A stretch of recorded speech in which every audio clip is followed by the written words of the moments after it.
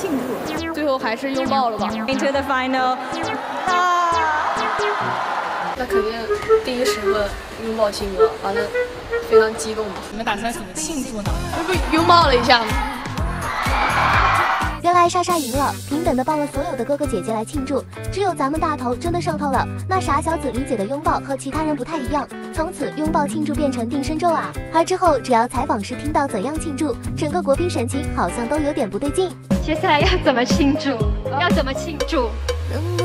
当莎莎听清楚问的是怎么庆祝的时候，1秒便娇羞状的她是在这时想到了什么吗？难不成是这个？看她当时羞涩的样子和现在可是一模一样啊！怪不得我们会多想。如果那一次是偶然，那当再一次问到莎莎会怎么庆祝的时候，下意识的表情也是出卖了她。听到庆祝这俩词，已经克制不住，不由自主的害羞了起来。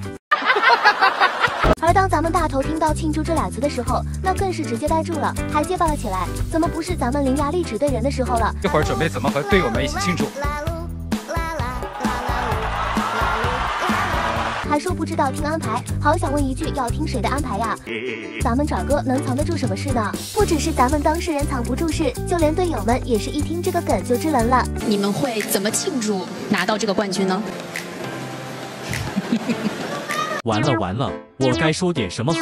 没事，象征性笑笑就行了。听你的。Whatever 陈凤 says。太难了，这个问题是过不去了吗 Congratulations again 。再次恭喜你们！我得赶紧走，要不这海是擦不完了。拿到这个冠军之后，今天晚上将如何和队友进行庆祝呢？好家伙，又来！这下只有咱们沉闷受伤的世界达成了。救我！救我！救我！而此刻，咱们莎莎在身后听到庆祝，这一顿忙活呀，就几秒里，手上的毛巾或是主要起到了一个缓解尴尬的作用。那今天晚上如何去庆祝这次的胜利？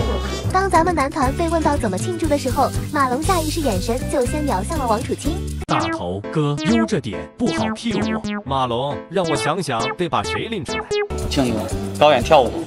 高远，好家伙，我就笑笑吃个瓜，咋还到我身上了？大头，好兄弟，幸亏有你。只有马龙和王楚钦的时候，一听庆祝，俩人相视一笑。马龙，没事，我都懂，听我给你瞎编。